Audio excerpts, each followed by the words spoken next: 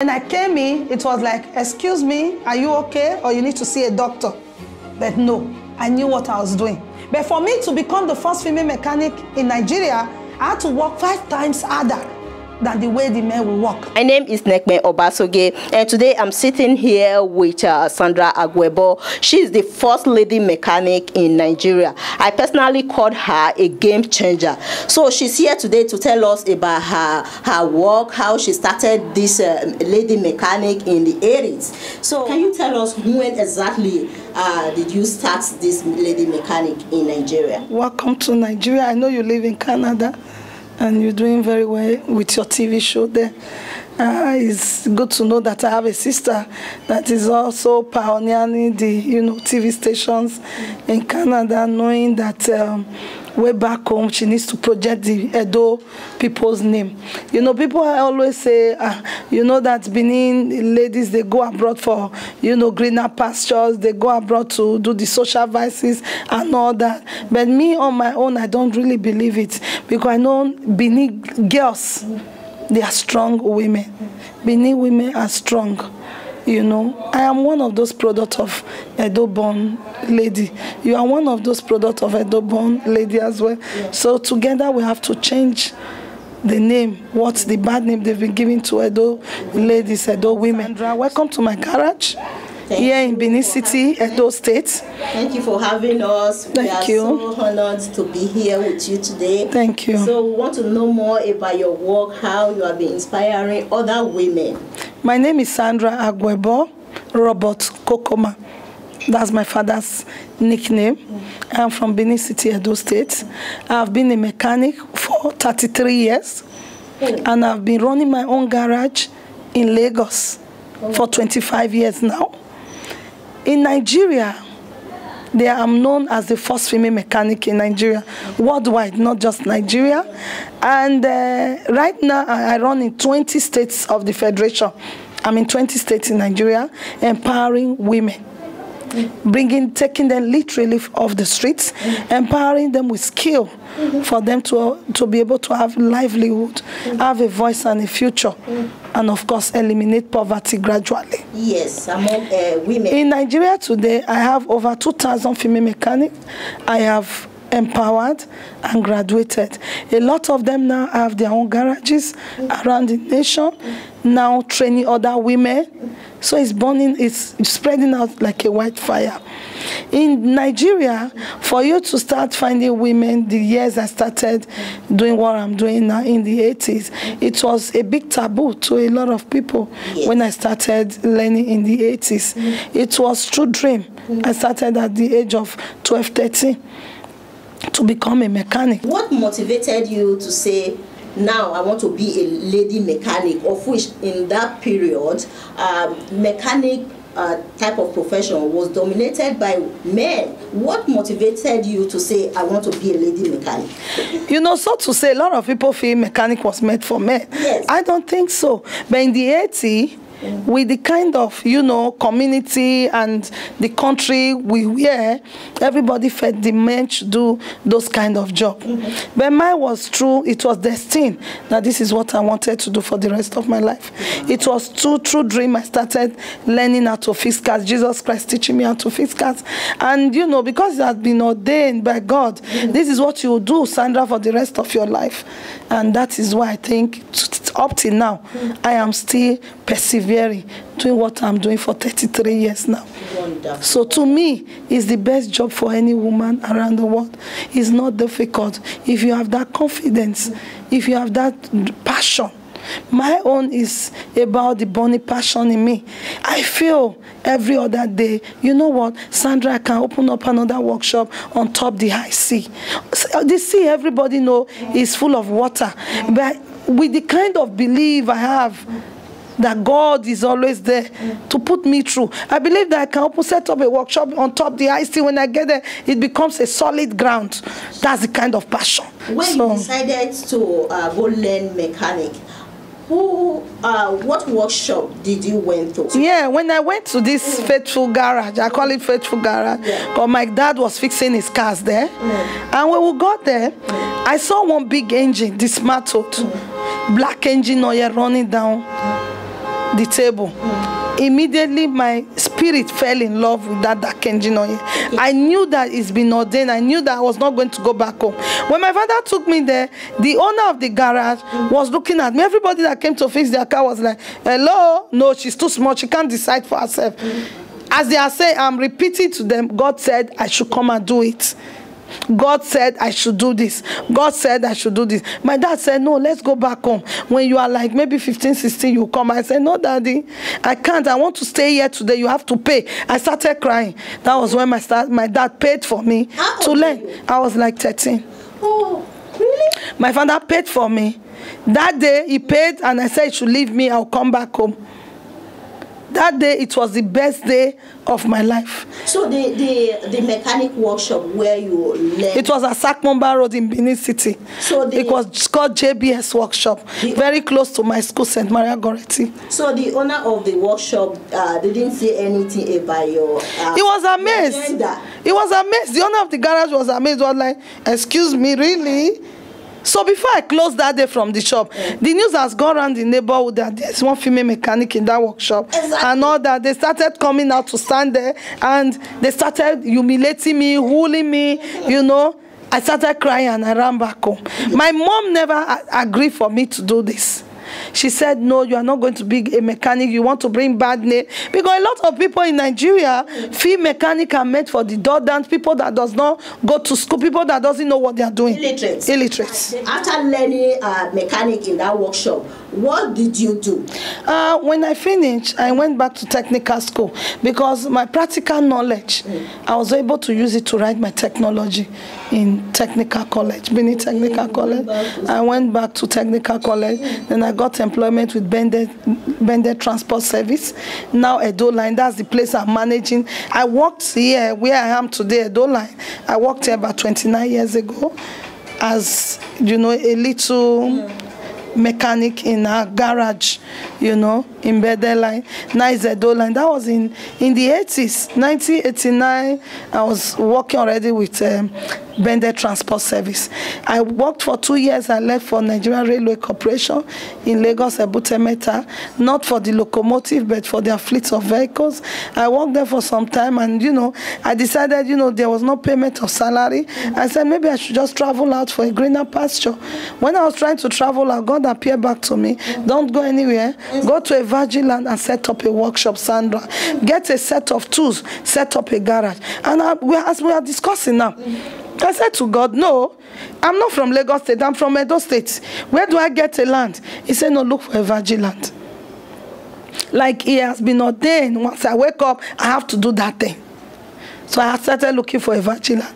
I got one behind Federal Secretariat, now called Abasha Estate. It was a mini forest. I started life in that place.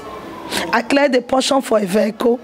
I put a mastiff forest wood on the ground. Look for a thick carton to shade me away from rain and the sun. But coming back home, my father was rich. Robert Kokoma, everybody know he was the life president of Bended State Farmers Council. Then when I was growing up, from in the late 60s till it was late in the 90s. So it's not that I was from a poor home. We had enough food, enough yam and everything. But you know what? I did not run back to my father to start saying, oh, you have to open a workshop for me or something. But you know what? After getting that workshop, I was very proud of my main belief structure workshop, mastiff shop. And I came back to Benin to say, Daddy, I now have a workshop. Give me money to buy tools. He said, how much do you want? I said, 800 naira. So I started my empire now, you see, with 800 naira. And he gave it to me. He said, you don't need more money. I said, no, Daddy, I don't need any more money. I left. I came back to Lagos, made an iron box, bought a set of tools the way God instructed me, put them in there, and started doing my job. But nobody came. I didn't have no client. No vehicle came because there was no path to drive into the make-believe forest I was staying. So God came back to me and said, Sandra, you have to go back out there to start telling people what you can do for them. And I said again, I can't do this. He said, no, you have to do this. On my way from work, 3 days after, I saw a woman with broken down, you know, a car was overheating, Mercedes. I can see the steam from behind. And I was flashing her. for her to stop. She never stopped. Those days in Lagos State, in the early 90s, when you park your car on the bridge, they will take it away. The authorities will take it, and you have to pay a lot of money to get back your vehicle. So I have to help her. When I said she should stop until we got to the traffic, I got out of my car, put my hazard line, went to her, "Madam, your car is over here, I can help you." And she looked at me like this, "You know what? You are a woman, you can't do anything." I said, "No, but I'm a mechanic. Yeah, exactly. I can help you." And she said, "Really?" I said, "Just come down, let me help you so that your engine doesn't go bad." She stepped down. In my vehicle, my car is a mobile workshop. I have tools, I have water, everything, towing rope, everything I have in my car. So I looked at her car, opened the bonnet, saw that the clip was down. Then what did I do? I had to just, allow it to cool down. The radiator clip shifted for the steam to start coming out. So I tightened it back with screwdriver. I like to cool a bit, pour water, and I called her. She went to really stand off, very far away, thinking her car was going to blow. So when I finished, I called her. She looked at me. "You mean you are a mechanic?" I said, "Yes, madam." "How much?" She didn't believe that. And she said to me, "How much do I pay you?" I said, "No, I don't need money." "Where is your workshop?" I was very proud to say, "Behind the Federal Secretariat." And she said to me, "Federal Secretariat?" I said, "Yeah." And she now said, "I'll come and see you. My office is Federal Secretariat." You see how God works? She came 2 o'clock that day with two staff of the ministry. She was working in the National Security Advisor's office, 7th floor of the Federal Secretariat. Really? Yeah. And when she came, they saw me dismantling carburetor, coupling. There was no car in the workshop. And they said, "Really, you are something else. Follow us." That day, they gave me 2 cars to fix. And I didn't have money to go and buy spare parts, because government job, you have to finish the job, deliver before they pay you. What did I do? I went to a Balende area of Lagos State, met a part seller. "I'll bring your money, just give me servicing part. Trust me. I use the name of God to beg you, I'll bring money for you." And they gave it to me. And I came back, fixed this vehicle, top shape, sound, gave it to them. They gave me a check for 20,000 naira. 20,000 naira to me in 1994, 95, when I started my business. It was a big money to me. It was like $1 billion to me. I was like, "Really? A beautiful check." I've never seen a check in my life. I didn't know it was a check, but I know they gave me one beautiful paper. That paper, I went to put it under my pillow. I was sleeping with that paper called check for 2 weeks. When I wake up at night, I'll say, "I'll bring it out when I'm going to use the restroom." When I wake up, I'll bring it out from under my pillow. I'll say, "God, thank you. So, Father, this is my money." I didn't know I have to go to the bank until I told a client of mine. She now said, the man said, "No, you have to open an account and put it in there. It's not money. You have to open an account and put it's a check."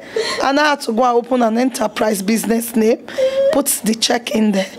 When I got the money out, I now had to extend my workshop to contain 2 cars. Now no more belief structure. This is how I started. When CNN, BBC World News discovered they had issues with their class system of their Pajero. Then in Nigeria, the country representative for BBC World News was Dan Isaac. In Nigeria, a British man, Dan Isaac. Dan Isaac came to me and said, "Sandra, that should be in the 90s. And said, "Sandra, I've been having problem with my clutch. This Pajero takes us around Nigeria, Sokoto, everywhere. I have problem with the clutch. I've been taking it to many garages. They can't fix it. But you know what? I want to try you with this Pajero. If you fix it, I'm going to put you on our website on BBC One News." I said, "I can do it, trust me." And he dropped the car for me. I gave them a timeline. I said, "You know what? Come back in 4 days. Your car will be ready." They dropped it and I looked at it. I said, "This is a small job for me." Oh, so lovely. I fixed the clutch system, replaced the old clutch system so that all can work in synergy just the way it's supposed to be. There's no management in it. I fixed all brand new, tested the Jeep, it was okay. I called the office of the BBC Lagos. They were on Water Carrington, very close to the American embassy. I called them, "Your vehicle is ready." They came, they tested it, and they paid me. I started making money. They traveled for 2 weeks. You know what? You are born to be a mechanic. Yeah. They came after 2 weeks from their trip, and they said, Nanaisi said, you are a superstar. Yes. And they interviewed me. They put me on BBC World News, their website. If you go to their website, you can still see my picture for over how many years I am still there. My story on BBC. Then CNN World News came. That prompted a whole lot of people to start coming to me. Yeah. CNN came, and when they came, they took a lot of videos. They put me on CNN World News, and you know, people started knowing about what I'm doing. The Nigerian government, American government took me to, you know, sponsored me to the US to visit 7 states in America for free of charge. They took me to Washington, D.C., the White House, State Department. They gave me an escort from the U.S. Embassy in America, that State Department in Washington, White House. And when they gave me this escort, her name was Regina, my escort, the person that will be taking me from one state to another. I went to San Francisco. They took me to so many places to see other female mechanics that works in company. Rarely that you find American women doing what I'm doing and empowering a lot of women. They were asking me, how are you doing it way back in Nigeria? But my visit to the U.S. gave me a lot of, you know, insight to see that I can take a lot of idea and bring back and impact in what I was doing in Nigeria. You know, it was a great one, and I keep on thanking the American government for doing that exchange program. So also I've been sponsored by French government, so many countries, you know, I've gone to. If you see that we have had a lot of visitors, we have had the First Lady of Germany visiting my garage in Lagos. She particularly came from Germany to come and meet me and my guests to see what we're doing. It was a breaking news that day. Yeah. We've also received Christine Lagarde, the IMF boss.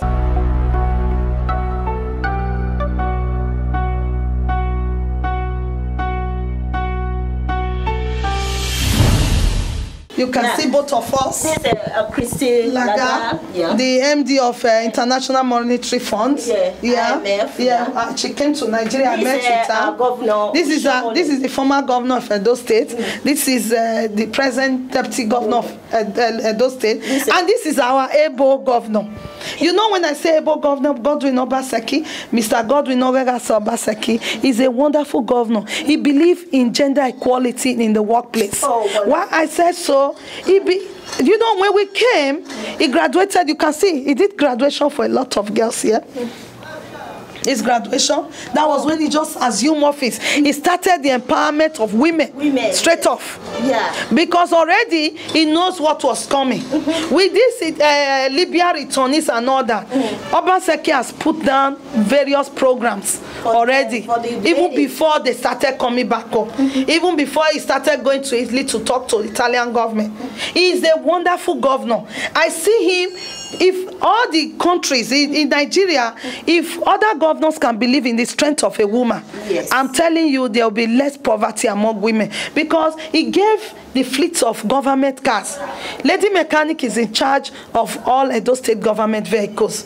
We fix them. He didn't buy new cars. He said, no, government need money to do other things. Or government need money to build other projects for the masses of Edo State.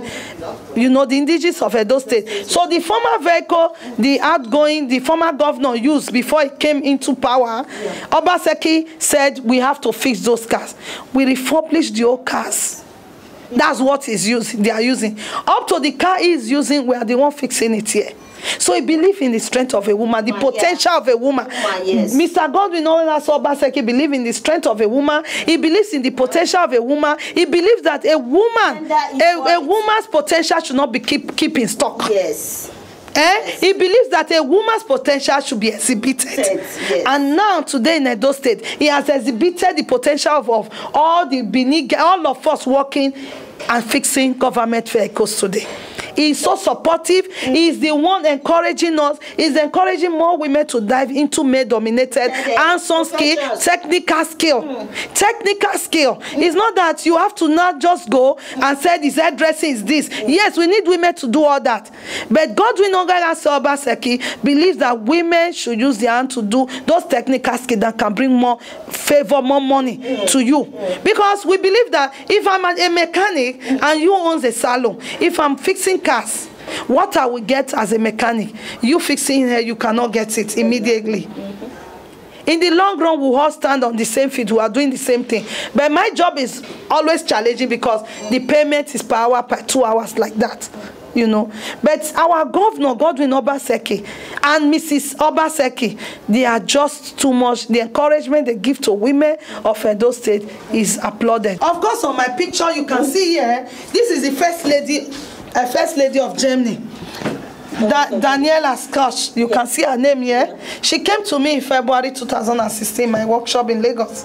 But right now you are in Edo State. Yes. Yeah, we have a garage in Lagos too. She came there to see us. You can see she's even wearing overall. Oh. You can see here. You can see her there. You can see her.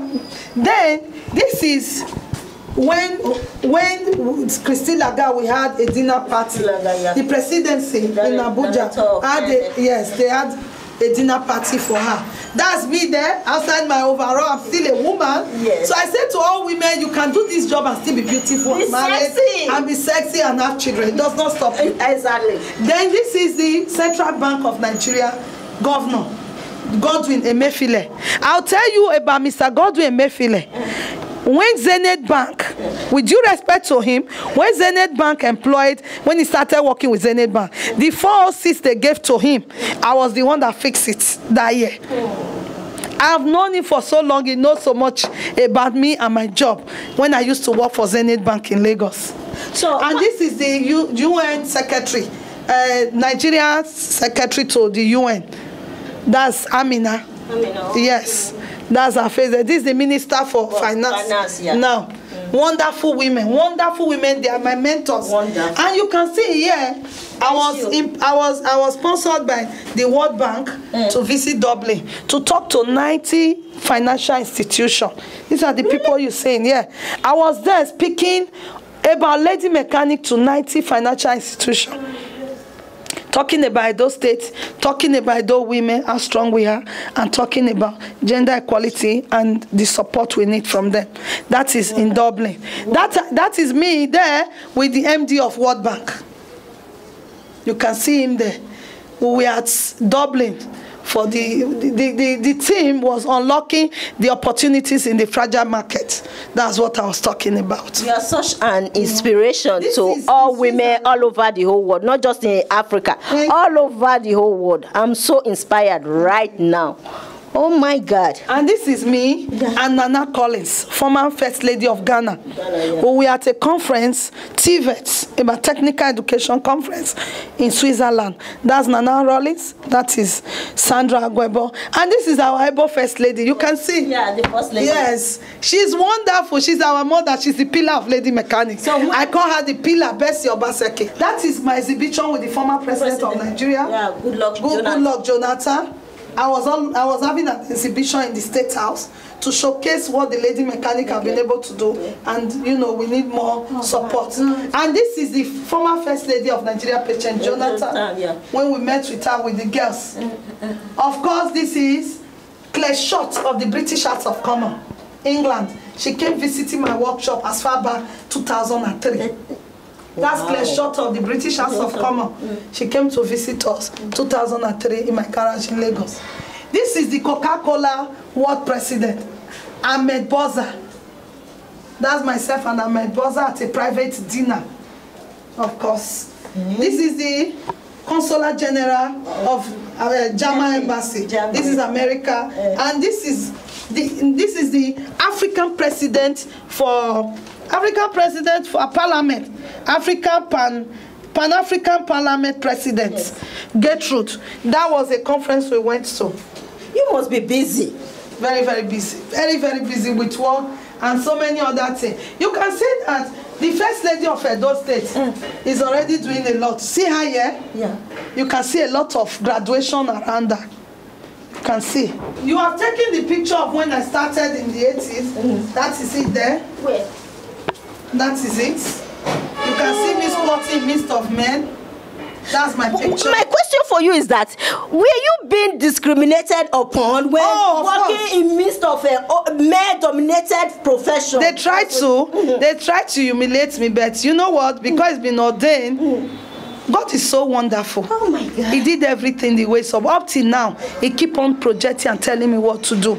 Even my problem, challenges become stepping stone. Yes. It becomes opportunity. But just remain. Listen to the word of God. Listen to his voice. And when you do that, you step on. You keep on moving. Me there too. Oh, that's you. At the ECOWAS think tank meeting. In a Petrarch, I saw this picture when you were say a young mechanic.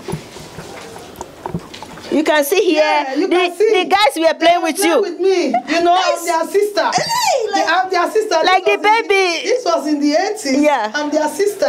Wonderful. And they were really taking care of me, buying me food, encouraging me.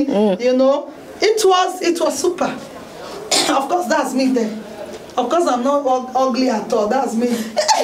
You are so beautiful. You are so beautiful. Like what you said before, that you can be a lady mechanic, still be sexy. Yeah. Wonderful. These are your girls. These are my girls. There are so many. There are so many. Do you know what? You know what will amaze you now? We've started Lady Mechanic After School Club in public secondary schools, trying to change their mindset. Yeah. They get into decide to go to technical, polytechnic, or the university. Wonderful. So that these girls can start choosing their profession. Yes. Who wants to become an engineer can go. Who wants to become, you know, so many other jobs around engineering, is it production, whatever. They start doing it. This was in Lagos. You can see their pupils from age 12 to like 15 years old. We are catching them young. Yes. You see, these are my guests in Kano City, Kano State. I'm also in Kano. Really? You can see them. You can see me here. You have to behave like one. So these are my guests in Kano State. You can see the award from CNN, Oba of Benin. Sandra's work has gained recognition among political figures and media channels in different parts of the world. She has also received awards from many organizations such as CNN, the Nigerian Federal Government National Merit Award for Productivity, and others. You look at her name there. She came to Benin to meet with Mr. Godwin Obaseki, and they came to the workshop. That's me there. I think she belongs to the Senate or something, I don't know. But you Google to know. That's her visit to Edo State. This is the First Lady of Germany, myself. Other pictures. That's the former governor of Central Bank, now Emir of Kano. That's Sanusi Lamido Sanusi. Wonderful. Yeah. That's when I was given an award by the first VC of University of Benin, Alele Williams. Professor Alele, Grace Alele Williams. So and also Sandra Aguebor is a member of Nigeria Skill Sector. That is me there. That is when Nigeria Skill Sector for skill, vocational skills. Yeah. It means I can train anywhere in Nigeria. You can see that you there. You are such an inspiration to all women all over the whole world, not just in Africa. This is me and my public schools children, you know. Empowering women globally.